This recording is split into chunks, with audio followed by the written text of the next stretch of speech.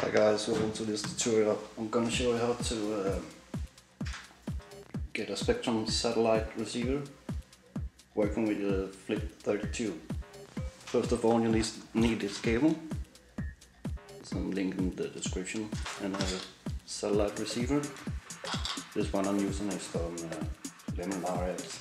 And then you need an ordinary Spektrum receiver, just for binding up the satellite receiver. I've already mounted on the frame, so this is the first thing we're going to do.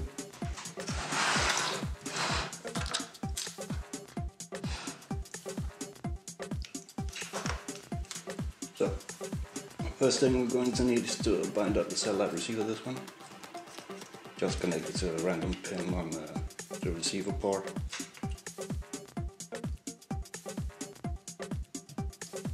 There we go.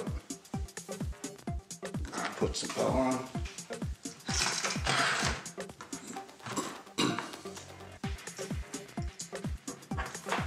See, it's starting to flash now. Hopefully you can see it.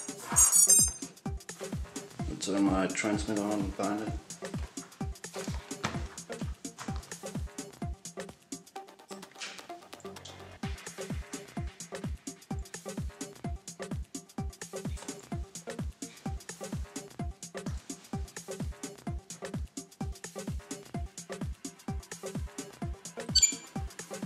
There you go.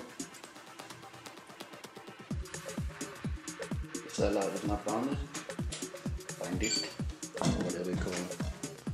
So, I'm going to take the power off now. I'm going to unplug my receiver.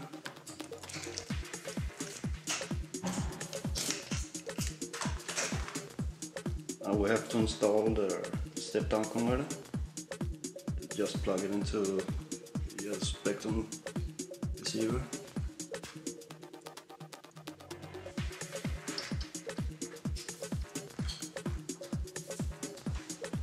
And here's the important thing on the Flip32, it has to go on RC pin 4.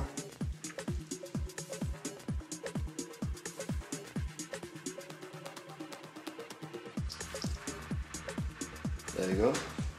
And all we need now is to open up Baseflight and do the configuration.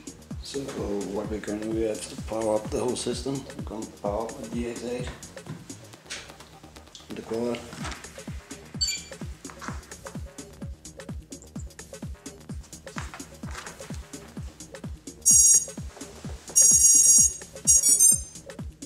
I'm going to connect to the Baseflight.